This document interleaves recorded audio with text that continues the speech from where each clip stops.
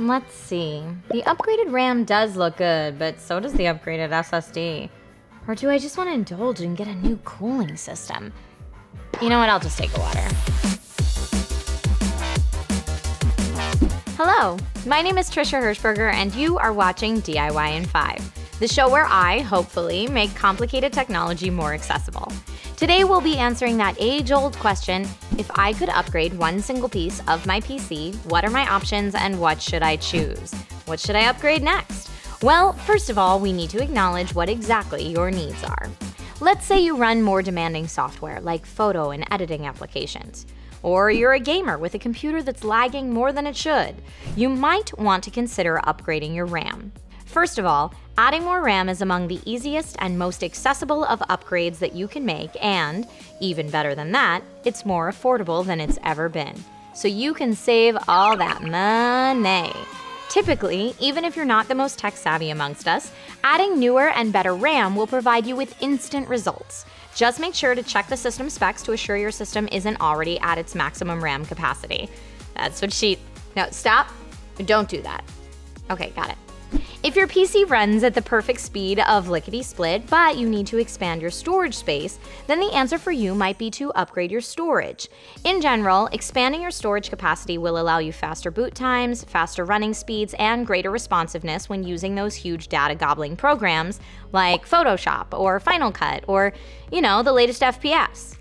The first thing to find out, are you using an old-school HDD? Because if you are, you should consider upgrading to an SSD.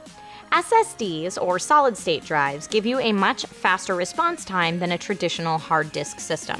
However, it's a bit more expensive per gig. Luckily, prices have come down a ton over the years, so an SSD upgrade is more affordable than ever. Now, some of you are saying, my computer's already super fast and has a lot of memory, but my games are still lagging so much.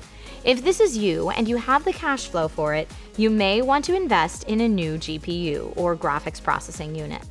The general rule for higher tier games or editing software is if your frame rate dips below 60 frames per second, you should consider upgrading.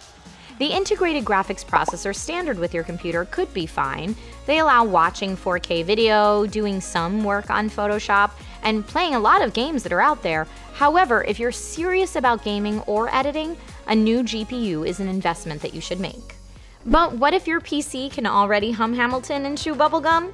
You just want to update its appearance. A new case could be your answer. There's a lot of options, different sizes, designs, and lots of different features to keep in mind. First of all, how big a case do you need? From here, answer questions like what quality of case can I afford? What sort of aesthetics do I want? Do you want to be able to see your computer's guts? Because we can do that now. We have the technology. Another thing to consider to improve your rig's appearance would be adding RGB anything. I mean, do you want your computer to be flashy and shiny like a computer in the future? Now, what if your computer is super fast but runs really hot? Let's take a gander at your fans and CPU cooler. First of all, fans are typically not too difficult to upgrade as they're mostly designed to be modular. Lego for adults. Smaller fan or bigger fan, they can both work just fine. A bigger fan doesn't have to work as hard and tends to be quieter, but whatever you get, you have to make sure it fits in your rig. And if you like RGB, you know that shiny, flashy, pretty stuff we mentioned earlier? You can get fans with those too, so then it's shiny, flashy, windy, pretty. Yeah. If you're always overclocking your computer and you've got the highest of high-end everything, but your rig still lags, let's get you a liquid cooling system, kiddo. The advantage here is that they get rid of the heat silently and efficiently and look really cool. The disadvantage is that they can be on the pricier side and they're more advanced to install. Also, they only cool certain areas of your computer, so you'll still need a fan to cool the rest of it. The last thing you might consider upgrading is your motherboard or your processor, but be warned. Both of these are very advanced things to tackle and can start to become very expensive as you typically need to upgrade both at the same time and may need an update for your BIOS. If you can get better performance by doubling your RAM or updating your hard drive, we recommend trying that first. And that's it. Those are the options as we see them. We always love to hear from you, so please let us know in the comments below if we were able to help you figure out what's best for you to upgrade. Then make sure to like this video and subscribe to this channel for future tech tips. My name's Trisha Hirschberger, and you've been watching DIY in 5.